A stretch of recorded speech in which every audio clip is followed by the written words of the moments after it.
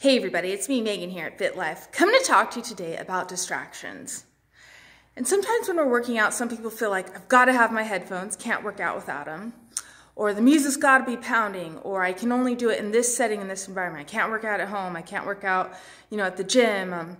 For me, it's like I've got to work out with other people. I don't like doing it by myself. There's all these reasons, but at the end of the day, it's you and you. It's you doing it. It's you performing it. We might try to find ways to make it less of a dread or less agony, but we've got to do it. So if you forget your headphones, if I'm in a place where it's like nobody can work out with me, I'm on my own, I got to go do it.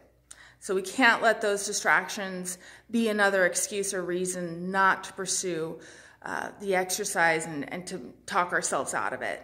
Because you know what? It's up to us. It's not up to the music being right. It's not up to whether we made it to the gym or not. We've got to do something. It's not up to whether our friend is available. It's up to us, to ourselves. And I will always help to keep you accountable to do that. Just some more information on your fitness journey, and please subscribe to my YouTube channel. All right, everybody. Have a great day. Thank you.